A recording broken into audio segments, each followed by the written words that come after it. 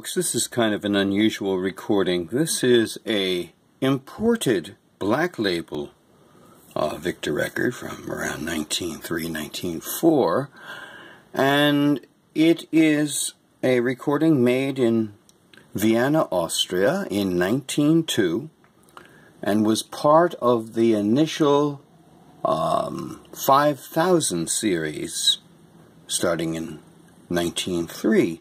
It had the number 5157.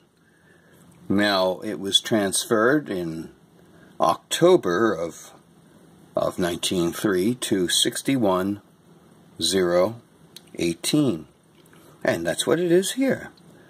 Now, this recording wasn't in print too long, but it's part of that early series of import records, and it's kind of neat to see it in this form. They actually put imported on the black labels too. You don't see them very often. You see the red label imported more often than you see the black label, which I find rather fascinating. So without further ado, let's listen to this, which I am not going to try to pronounce, but you can read it here, and we'll go from there.